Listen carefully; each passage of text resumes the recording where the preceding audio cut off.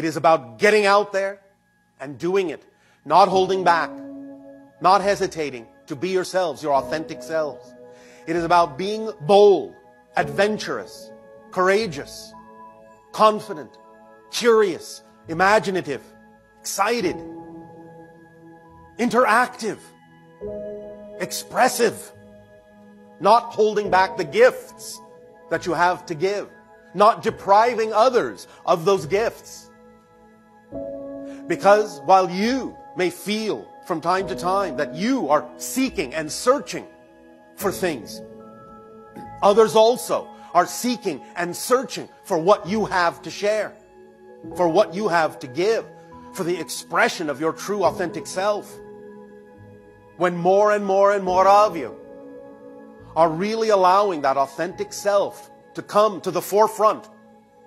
and to stand tall and to stand firm with your feet firmly planted on the ground and your consciousness raised to the heavens so that you stand in between that balance point of heaven and earth, as you say. And you allow yourself in that state of being, in that state of certainty, to really know it's all right, to really know it is your purpose,